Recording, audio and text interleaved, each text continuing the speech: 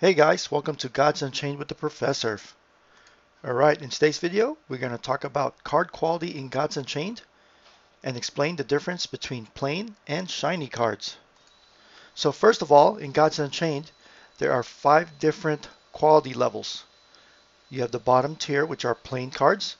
You have meteorite cards, shadow cards, gold cards, and you have diamond at the highest tier, or what some people call the shiniest card.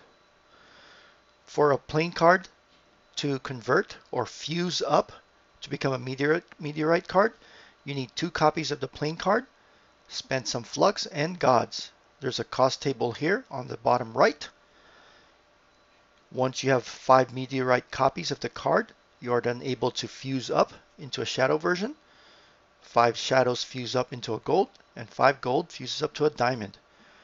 You are also able to buy different qualities of card directly or get lucky and pull different qualities in packs.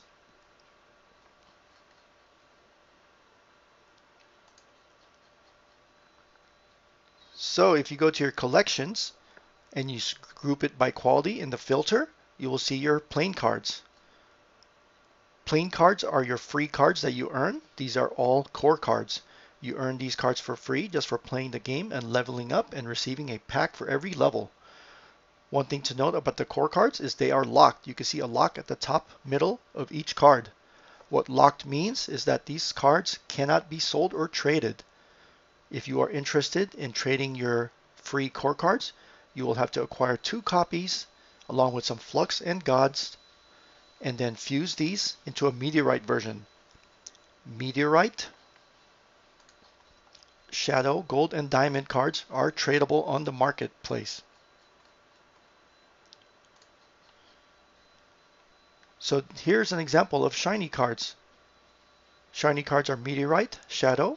I don't have a gold pebbles, but we do have a diamond one. So reasons people would like a shiny card is that they like the way it looks. They think that shiny cards look nicer. Also, shiny cards can be argued to be more valuable. As you can see, since it takes 5 meteorite for 1 shadow and 5 shadows for 1 gold, you could determine the cost and value of a higher shine card by looking at the lower quality cards and figuring out the cost of each card. Another factor for shiny cards is that they are immediately tradable. There is no fusing required. And there's also some additional sound effects when you play shiny cards in the game.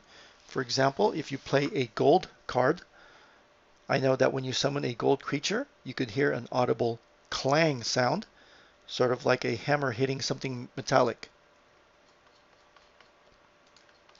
And finally, with Daily Play to Earn now live, shiny cards have an added value where having shiny cards in your deck increases your deck modifier, which factors into calculating your daily earnings.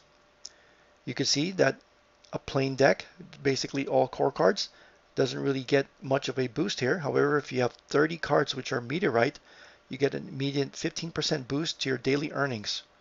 And then so on and so forth on these graphs, showing how much an all diamond deck gets a bonus on their modifier for daily earnings.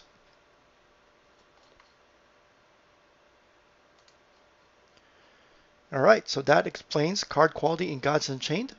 Hopefully you have an understanding of what the shiny cards are now and why you would want or need them. What's your favorite shine level? What cards do you like to be shiny? Let me know in the comments. See you all later.